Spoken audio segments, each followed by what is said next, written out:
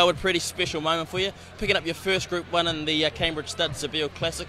Concert Hall, pretty special mare.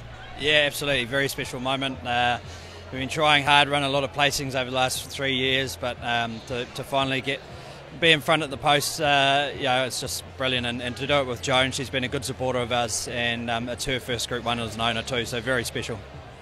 Just talking to Vinnie Colgan there as well. He hasn't been in the saddle for that long after his injury, but it's also good to see him get over the line first. He's got a long association with Roger James, eh? Yeah, they certainly have, and look, he's been putting the work in. He's riding work at least 3 or 4 times a week for us, and so to get the result, it's a real team effort. He's there every morning, and he knows these horses very well, and it was a dream result. And you've been with Roger for a few years now, but you're still a young gun. How special is it for you? Yeah, very good. Obviously, very appreciative that Roger's given me the opportunity he has, and we've had some pretty good seasons, but obviously we've been looking for that elusive Group 1. So, now we've got that. Hopefully, they keep flowing.